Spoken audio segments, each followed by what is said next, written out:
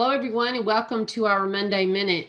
Today, I want to go through some more of the details of the 2022 Home Health Proposed Rule. As you can see, the list on the screen is very lengthy. The rule itself that was released at the end of June with a 2-month comment period was 387 pages long and contained tons of changes, as you can see. We are going to do a really deep dive in the proposed rule webinar that we will have on July 15th. But these are some of the highlights. As you can see, the behavioral adjustment is going to remain.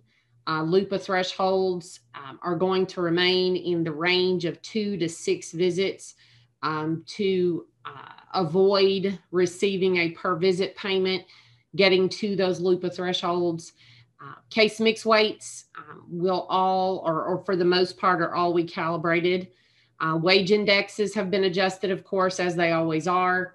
For the major changes that happened to the CBSA areas last year, changing some areas from urban to rural, we're in a temporary state in 2021, but in 2022, that will be final and they will be in their permanent CBSA allocations.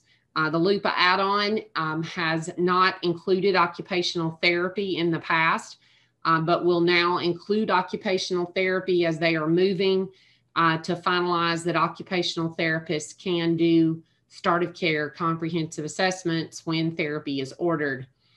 The outlier fixed dollar loss ratio has been dropped significantly from 0.56 to 0.41. In the webinar on the 15th, we will go through the details of how that calculation will pan out. They are updating language in the regulation to now include allowed practitioners versus physicians. Now that it has been made permanent, that non-physician practitioners may certify and sign orders for home health patients. The value-based purchasing model evidently is going to be expanded to a nationwide program starting January 1st of 2022. That will be a webinar of its own that we will be adding to our schedule. Multiple quality reporting program changes. The conditions of participation update includes some of the changes that were made in the form of COVID-19 waivers that will now be made permanent. The details of that in the July 15th webinar. Infusion therapy updated rates were included, and there have been some adjustments to provider enrollment. As you can see, huge number of changes.